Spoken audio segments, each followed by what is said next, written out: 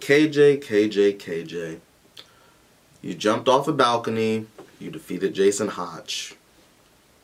But this is a what have you done for me lately type of business. And what you've done is have substandard matches with substandard opponents.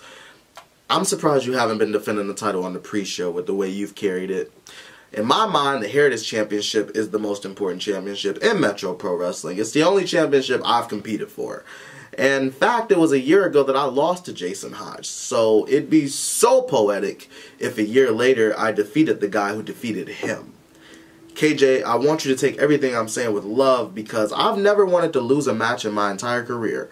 But I would be honored. I would love if you retained your championship against me. Because if you don't, your title reign will be just about as memorable as your last 3 title defenses.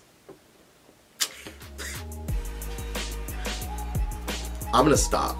It's KJ. KJ, I love you, buddy. I love you. But you better hold on to that championship because October 21st, I'm coming for it. And in case you forgot.